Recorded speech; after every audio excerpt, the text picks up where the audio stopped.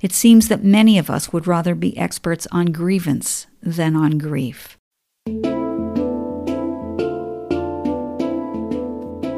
Welcome to NVC Life. I'm Rachelle Lamb, veteran NVC trainer and relationship coach, helping listeners navigate interpersonal conflict and ground more deeply into relational living.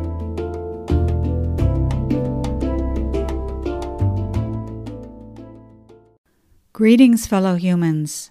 One of my all-time favorite books is by psychologist and author David Richo. It's titled The 5 Things We Cannot Change and the Happiness We Find by Embracing Them.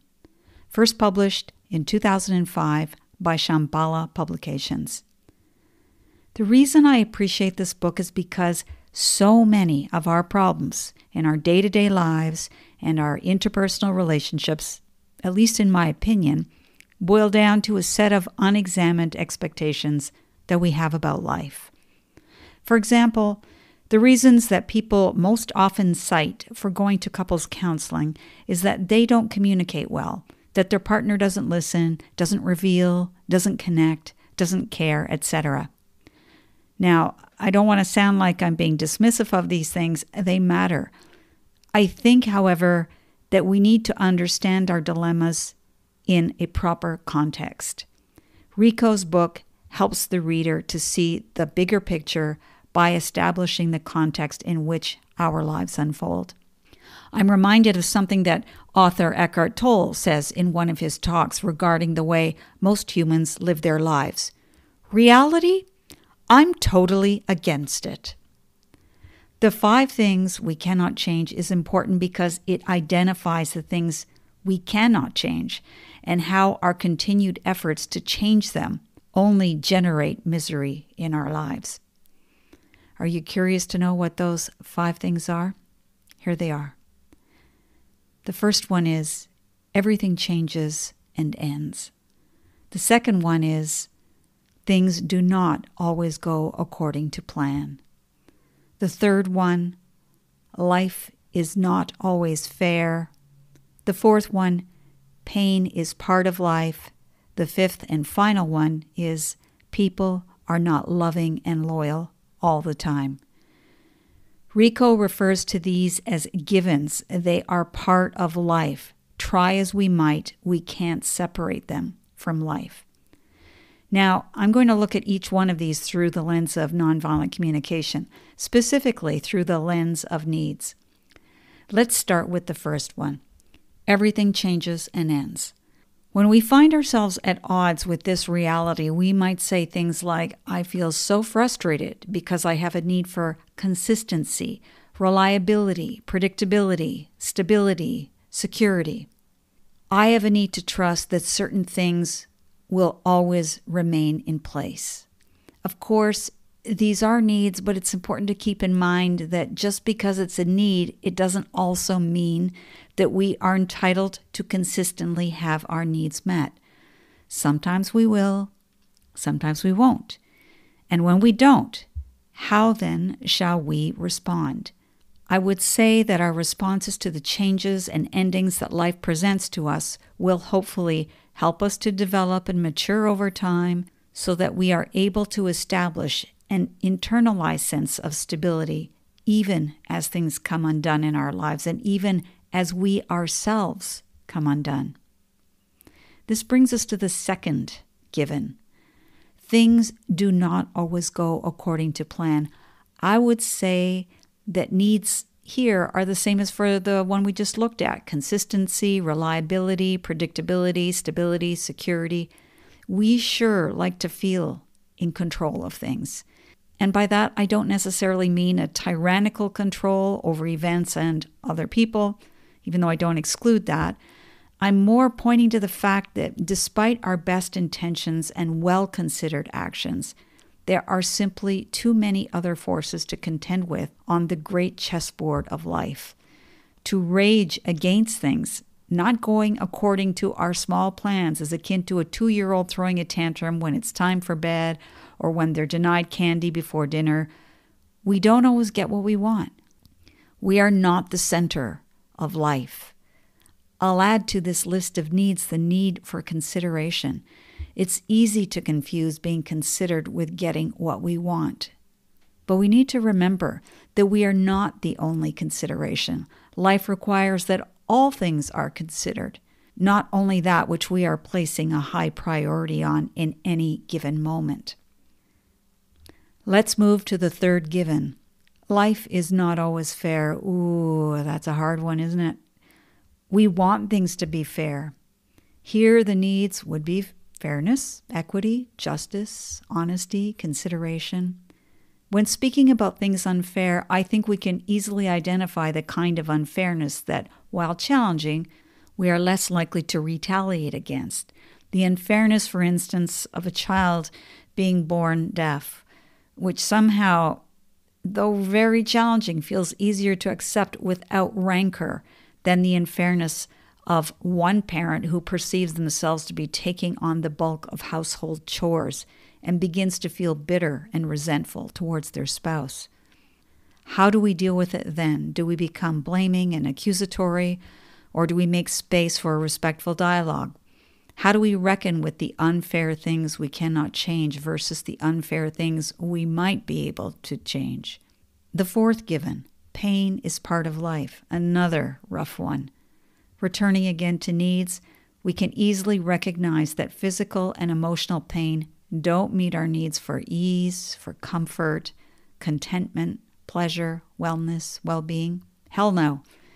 We find ourselves reeling and trying to find the nearest escape from whatever illness, event, or circumstance that has laid claim to us. Sometimes our way of coping with pain is highly reactive, poorly considered, and we end up doing things that tragically add to the pain. Substance and alcohol abuse, for instance, or committing acts of violence. In our haste to be rid of the pain, which is a totally understandable reflex, we can make catastrophic choices.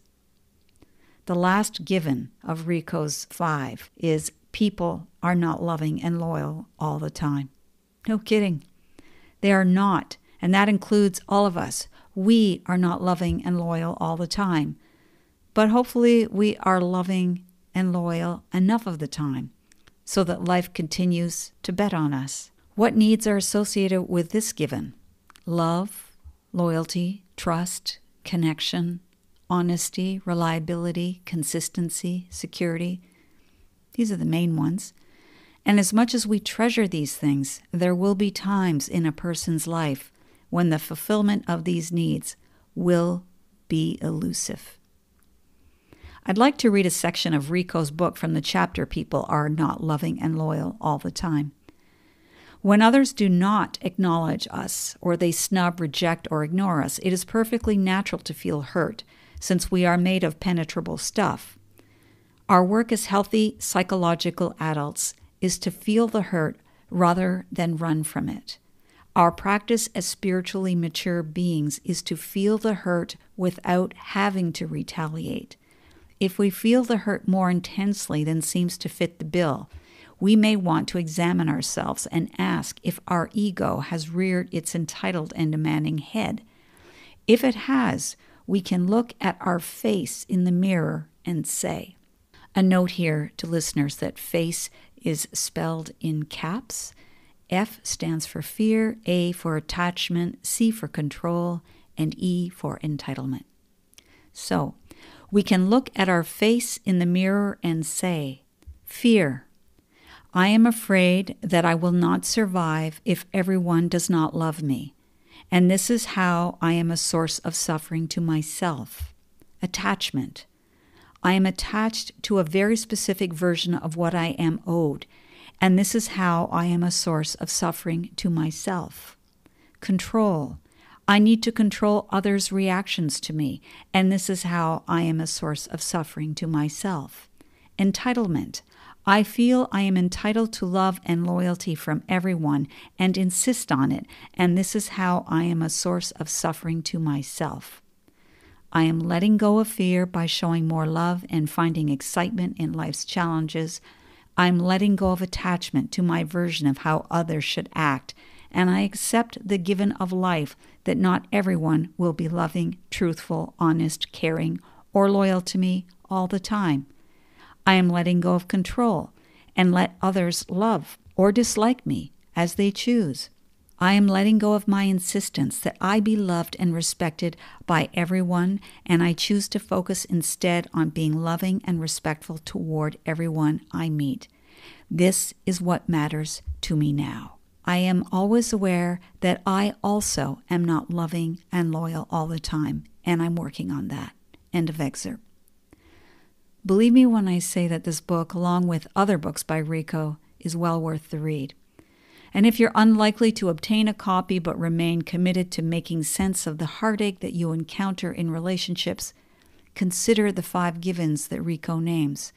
I find that a good deal of the time we are led to believe that the good life or the successful life do not include suffering. To be reminded that suffering is in fact part of life is to deepen our relationship with life, with others, and with ourselves.